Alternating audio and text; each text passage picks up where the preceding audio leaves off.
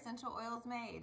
This part contains some of the most interesting facts, and I just have a blast sharing this. So, it takes a great deal of work to distill a tiny amount of essential oil.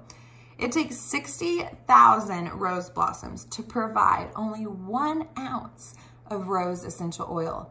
Think about the roses that you buy.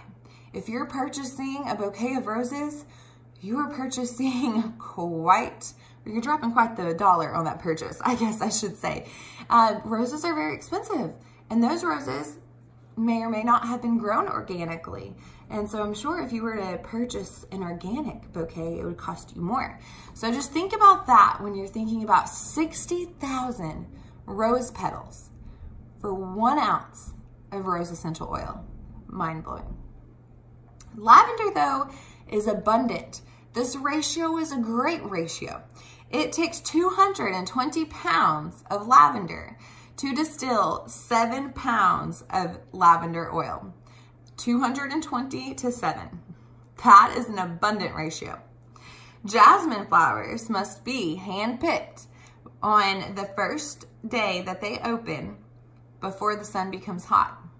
So that makes it one of the most expensive oils in the world. You guys, it takes 8 million hand-picked blossoms to produce 2.2 pounds of oil. Wow. A sandalwood tree must be 30 years old and 30 feet high before it can be cut down for distillation. Gary Young sandalwood trees must be 90% dead before they are harvested.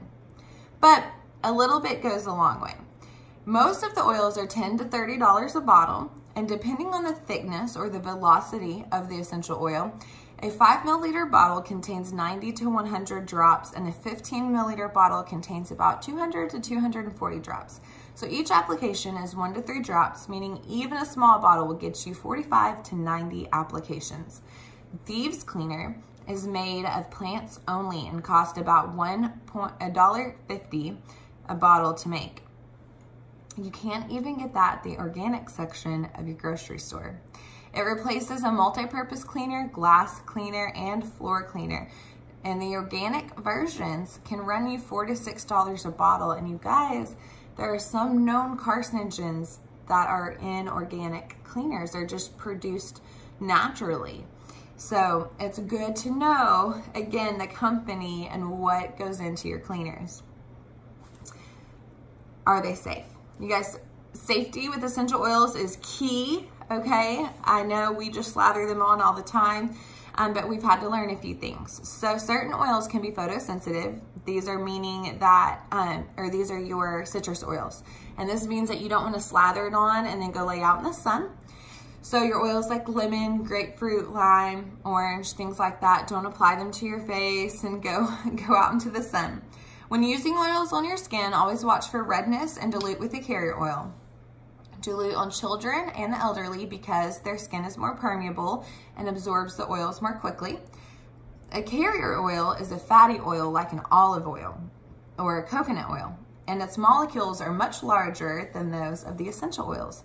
So using a carrier oil along with an essential oil slows down the rate that the body can absorb the essential oil, because it has to ping pong through the carrier oil through the larger molecules to get to your skin.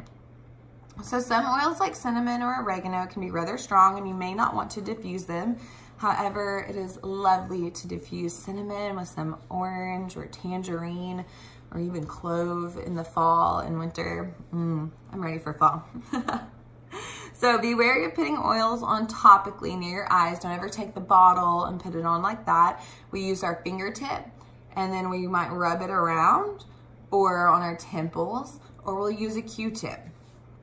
If you happen to get some oils in your eye, use a carrier oil to wash it out. Water and oil does not mix, so throwing water in your eye isn't going to help a whole lot. You can become desensitized to an oil if you use the same oil day after day, so rotate your oils every 3 to 4 days.